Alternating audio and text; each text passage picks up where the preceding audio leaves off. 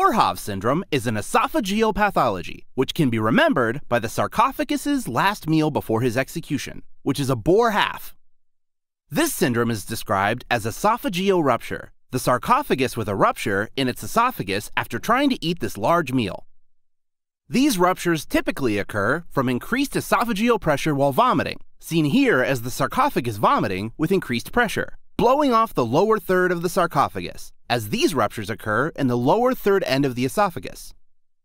Patients first complain of chest pain, the pain bolt on the chest of the warden, who was hit by the lower end of the sarcophagus. Another complaint is pain with eating, or odynophagia, the O-dinofajita, who was trying to feed this warden, but ended up hitting his throat, adding to his pain.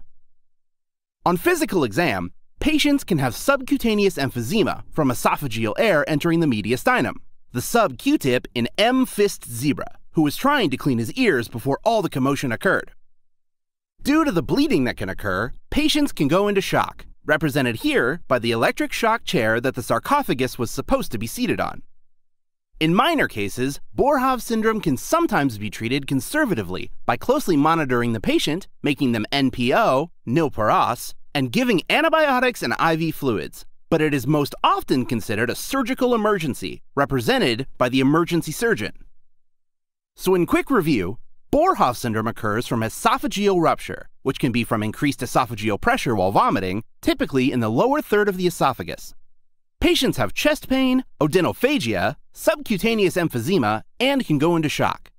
This is most often a surgical emergency that should be quickly addressed. A sarcophagus on death row requests a Boerhaave as his final meal.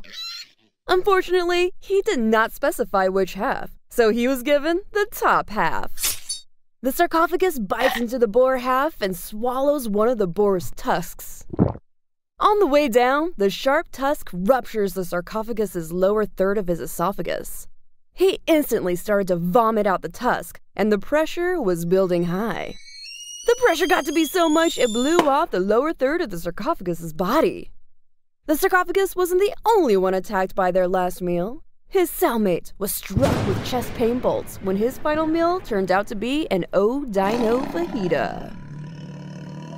For the rest of the story, check out Picmonic.com and sign up for a free account. There, you can also take Picmonic's quiz. The quiz automatically sets up your daily quiz by using spaced repetition algorithms based on the questions you've missed or struggled with to make sure you study what you need when you need to. And while you're there, check out the rest of our oral and esophageal disorders. We've got all the content you'll need to remember.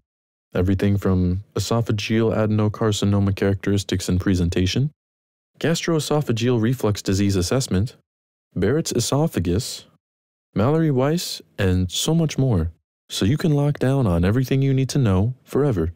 Play, quiz, and spaced repetition.